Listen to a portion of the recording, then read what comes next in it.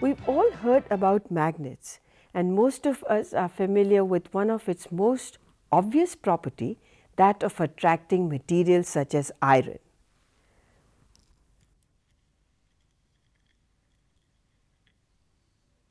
Magnets can be of any shape, any size. Some shapes are like the bar magnet, cylindrical magnet, or even a horseshoe magnet. All magnets have got two poles, a north pole and a south pole.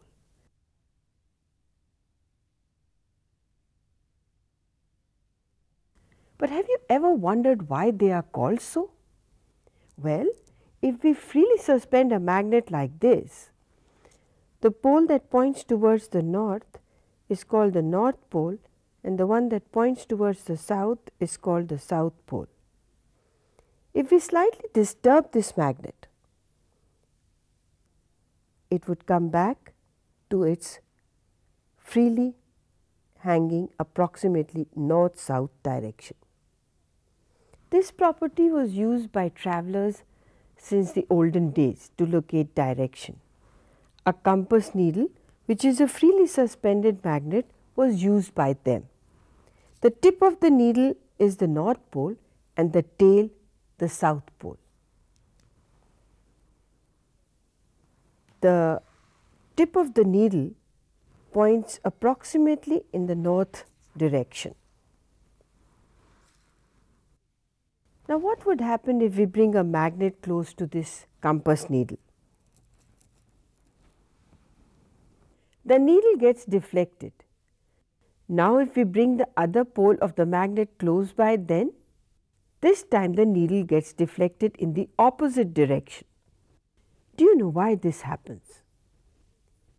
When we bring the north pole of the magnet near the tip moves away, because like poles of two magnets repel each other. On the other hand, when we bring the south pole of the magnet near the tip moves closer, because unlike poles of two magnets attract each other.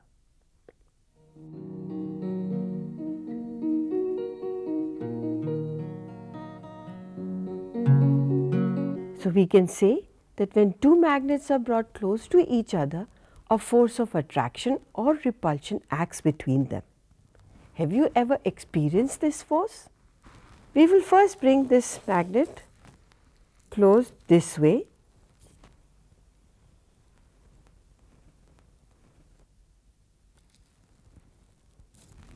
and then the other way.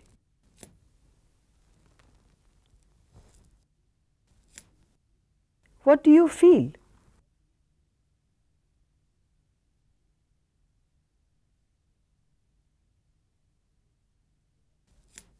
For every magnet, there is a region around it in which this force can be experienced.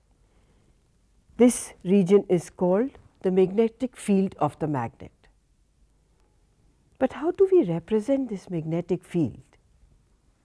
Let us see that. We have an overhead projector here.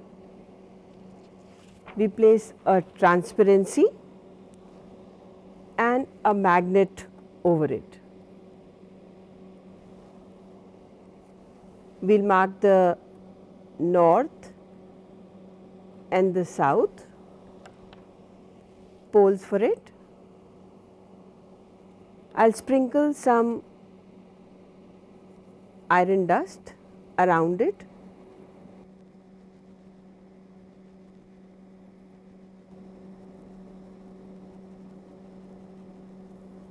What do we observe? The iron dust gets arranged in a pattern. Now, look at this pattern carefully. Do you notice these lines along which the iron dust gets aligned? This pattern of lines is used to represent the magnetic field of this magnet. These lines are called field lines of a magnet. But magnetic field is a vector quantity. which has both magnitude and direction. So how do we find the direction of magnetic field? The direction of magnetic field at a point is taken to be the direction in which the north pole of a compass needle points when placed at that point. So let us try and find the direction of magnetic field lines of this magnet using compass needles.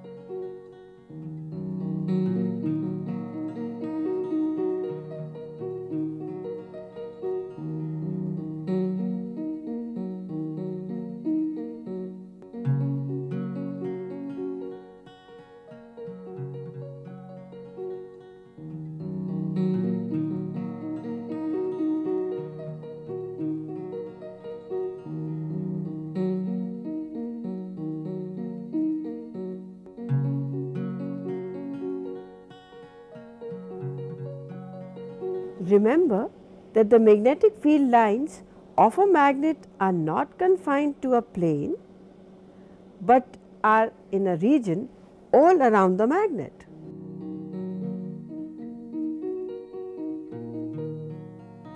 We can observe that the field lines emerge from the north pole of a magnet and merge at the south pole. We know that magnets have a magnetic field associated with them. But is there any other way of generating a magnetic field? Well, till the beginning of 19th century, it was thought that there was no other way. Then something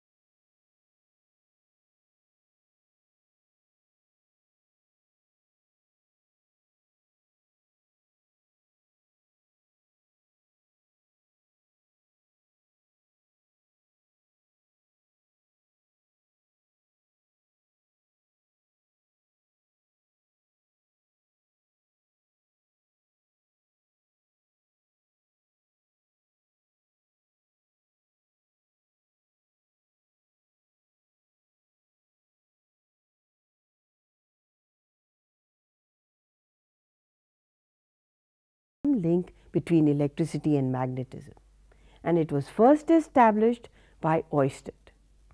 We can perform an experiment similar to Oersted's experiment. We have a wire and a battery eliminator.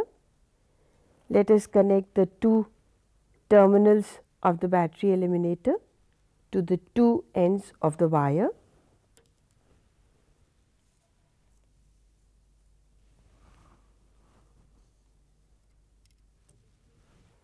Let us place this compass needle near the wire. We will switch on the current. Notice what happens to the compass needle.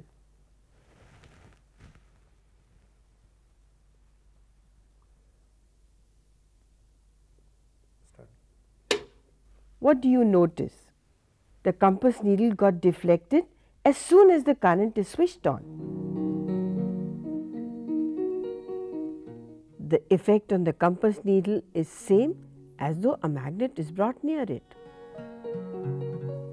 If we switch off the current, let's see what happens. The compass needle comes back to the initial north-south position. Let us try again and switch on the current. The deflection is there again. So, what can we conclude from these observations? We may say that a current carrying wire behaves like a magnet, or we can say electric current through a metallic wire produces a magnetic field. Let us now reverse the direction of current in the wire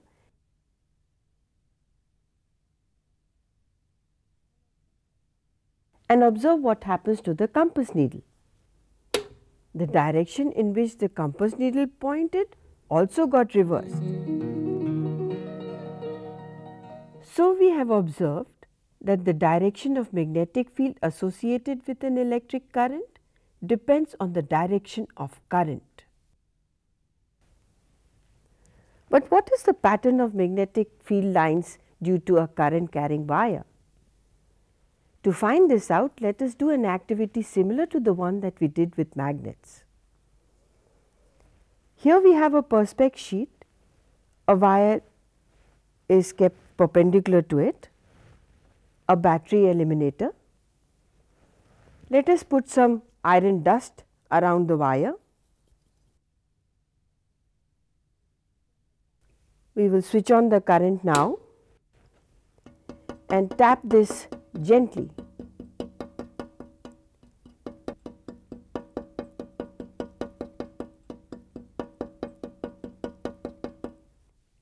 Do you notice a pattern? We already know that if we sprinkle some iron dust in a magnetic field, it arranges itself along the magnetic field lines. So, this pattern indicates the field lines of the magnetic field around a current carrying wire. Look at the pattern carefully. Do you notice a pattern of concentric circles?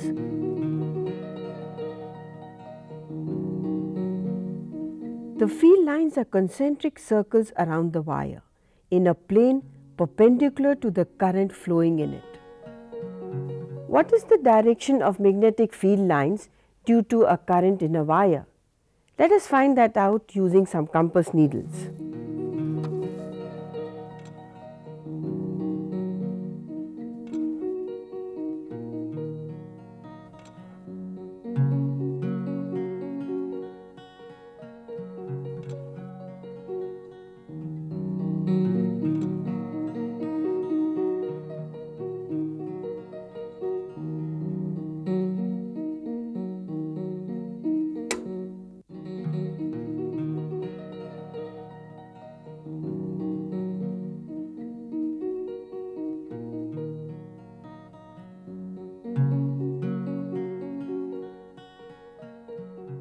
Now, let us reverse the direction of current through the wire and see what happens to the compass needles.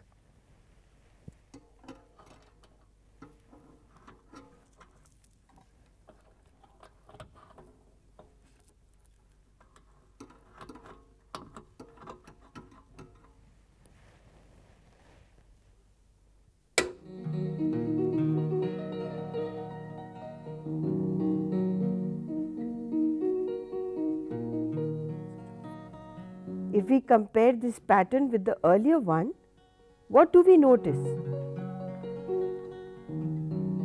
When we reverse the current in the wire, the direction of the magnetic field also reverses. So, we can see that a definite relationship exists between the direction of current through the wire and the direction of magnetic field around it.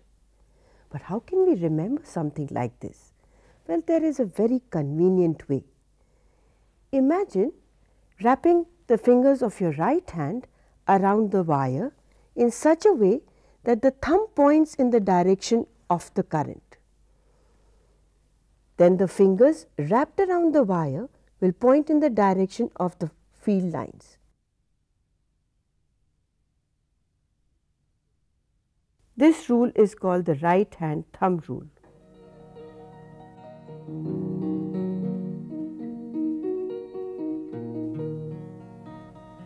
We can do the reverse, and this would be the direction of the field lines.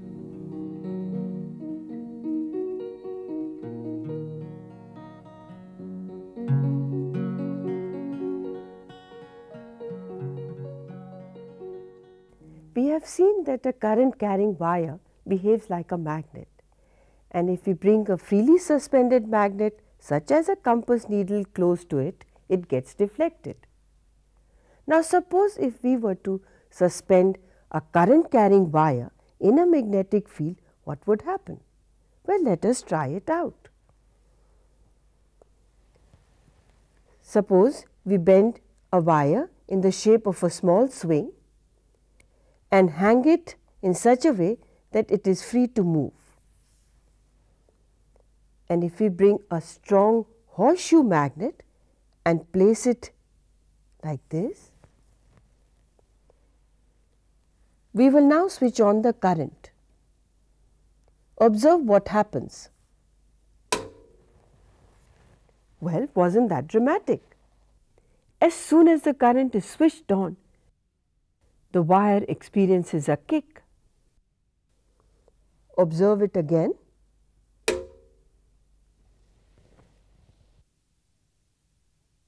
Well, like two magnets, when brought close or in each other's field, experience a force of attraction or repulsion. This wire also experiences a force. Now, if we were to reverse the direction of current in the wire, will it experience a kick in the opposite direction? Well, let us try that.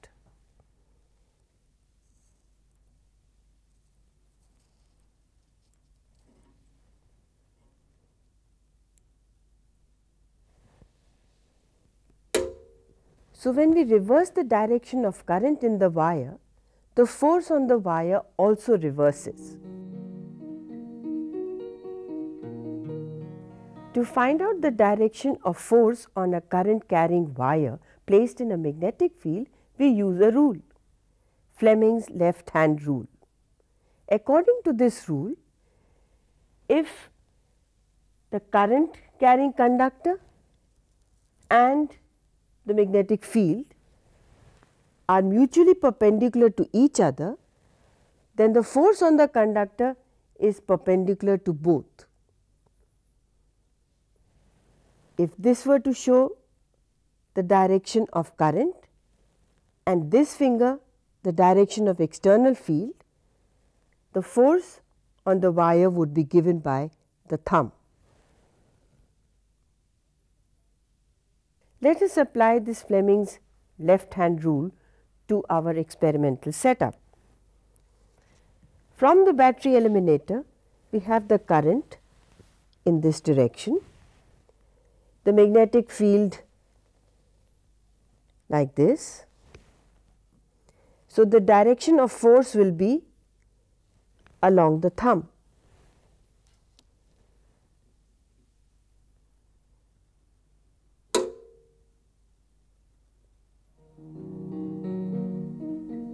If we now reverse the direction of current in the swing and apply the Fleming's left hand rule,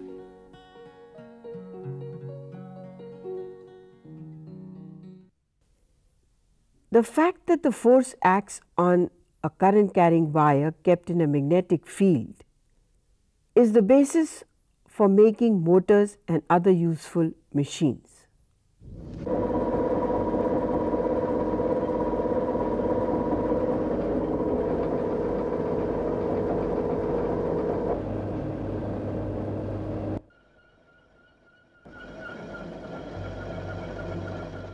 Can you recall what you have learned today? A wire carrying electric current is surrounded by a magnetic field. The direction of the magnetic field around the current carrying wire is given by right hand thumb rule. If a current carrying wire is placed in an external magnetic field, it experiences a force.